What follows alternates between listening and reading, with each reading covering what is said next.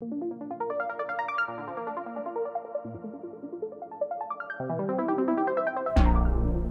guys, in today's Hiker Series build video, we are going to talk about National Luna LED stick light. This is a very popular product. I see it at a lot of overlanding shows. I've always wanted to try one of these lights, see what the big fuss is all about, why everybody's putting them on all the builds, these high-end trailers and truck builds, and see how it compares to the Oz4WD LED stick that I've been running for about 4 or 5 years now. I've been a huge fan of their products. I've used a lot of the products in the emergency market and have stuck with their products for quite a while. So when I saw the National Lunas at all these overland shows, I thought I had to give it a try. So let's take a look. So National Luna's been around for a while. They make fridges and all kinds of outdoor overlanding equipment. This light in particular has 18 white LEDs and 12 amber LEDs and 3 power modes. It's got a low, medium, high for both colors, and it uses a touch-sensitive switch. So what we're going to do first is we're going to mount up the National Luna light, then we're going to take a look at the Oz4WD light and see how it compares.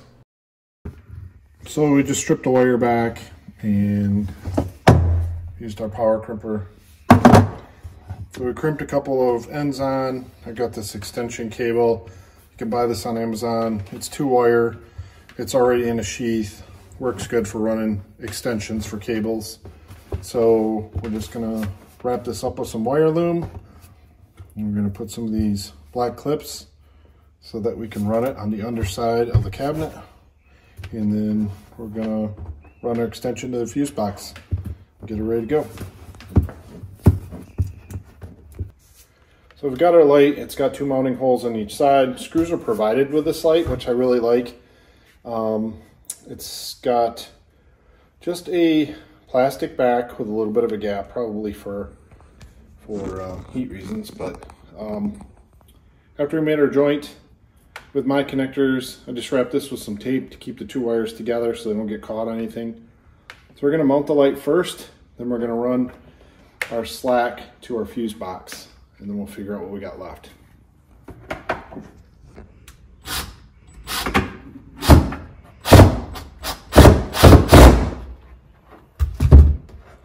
Do you like those tight spaces? No.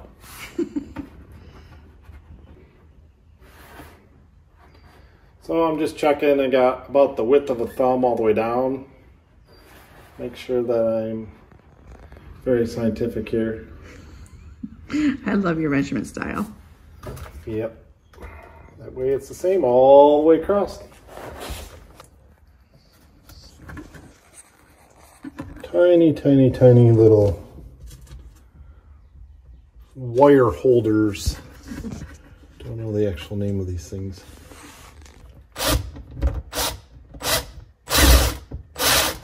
I need a runner hole. This is the fuse box that Hiker has. Take these 2 little black nuts off, and then the cover comes off. So what we have is power coming in and ground. And yep, so the top one's ground. We got white up here. This bottom one is going to be power. The red down there. So power, ground. So we need to go power and ground. Yep, so our power's on this side, ground's on this side. So we're going to have the wires come up, which is this loom here. We're going to cut it just short. We're going to tie it off to this just to follow it up. Connect one to the side, one to that side. Put in a fuse. We're good to go.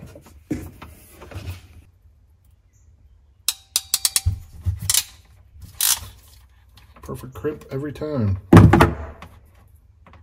Test it. Good. So.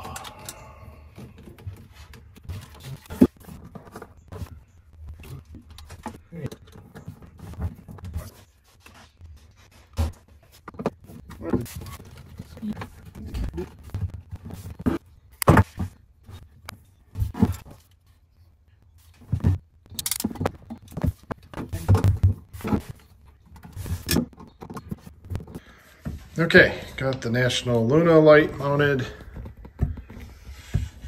Pretty bright. Go through the cycles. Medium, high. Low, medium, high. hold it, it goes to amber, low, medium, high, and then off, and move your finger. If you can see just a little bit of blue glow to help you find the switch. But where we've got it mounted under the cabinet, I think what we're gonna end up having to do is, because of the location, we're gonna end up putting like a sticker or some kind of mark on the wood right here.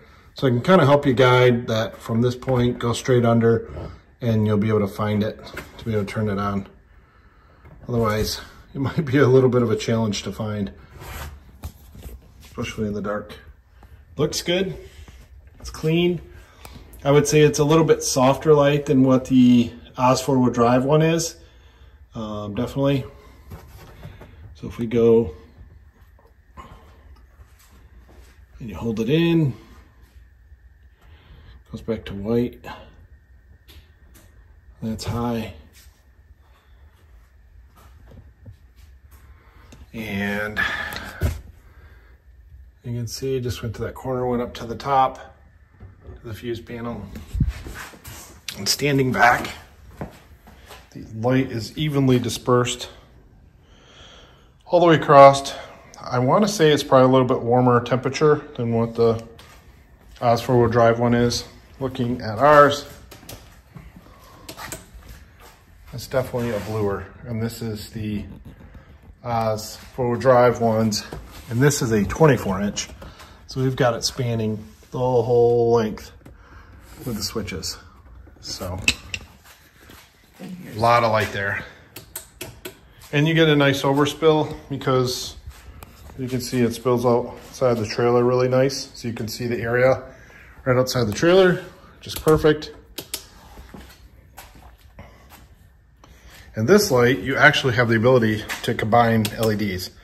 So now it's a little bit softer white because I have both sets on at the same time. Probably hard to see with the camera, but I've got white and amber on at the same time. So then if I turn off the amber, now you can see it gets a little more brighter white, more of that 6,000 Kelvin scale. Ooh. So that's plenty of spill. Works well. And the other trailer is right over there. That one still has plenty of spill. Had about a thumb's width that I had in between here. This one's probably a little tighter to the outside of the wood on the bottom of this shelf. But it's also a bigger stick. That's a 24-inch. This one's a lot smaller, but this one definitely is getting the job done. I don't know, potatoes, guys. I like them both. I like the temperature color of this one, but I like the price of the other one. So the question is, can you justify the price of the National Luna versus the Oz4WD? That's gonna probably be the ultimate question.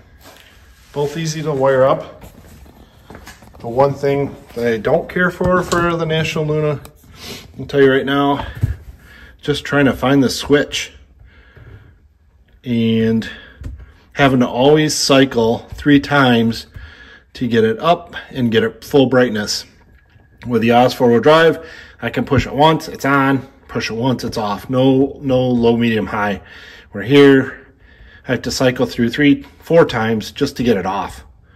So, and when I first used the switch, it wasn't very responsive, but the more I'm using it, it said something about 10 to 15 seconds to somehow settle in so that it knew to become responsive. I don't know what that's all about. If you guys know, put it in the comments. And then figure out here where we want to mount it. There's a little bit of a lip here, so I'm probably going to run on the underside of that lip. So standing back here, I will be able to reach into the shelf and just push the button right here and have the light illuminate. So the nice thing is, in the inside here, Hiker has already jigged out a location here And this area open, which is great. I can run some wires through there. And then on the back side, makes it super easy. So I don't know if you can see these clips, but these are the wires here you're gonna tap into. You're gonna flip these orange levers up. You're gonna shove the wire in there and you're gonna press it down. That's all you gotta do, guys. So the red's gonna go to red and see white is black. In the RV world, white is always the ground. So these two are grounds. It's attached to this black ground wire. We're just gonna lift this up and we're gonna put the wire underneath there. We're gonna put it underneath on this side and we're gonna be good to go.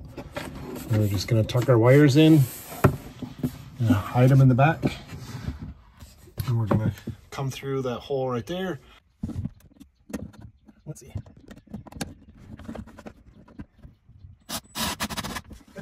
Oh, let's see.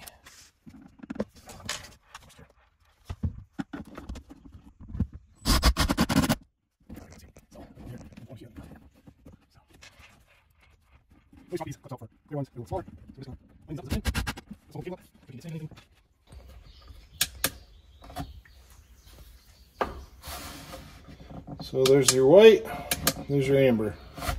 Just a high, on, off.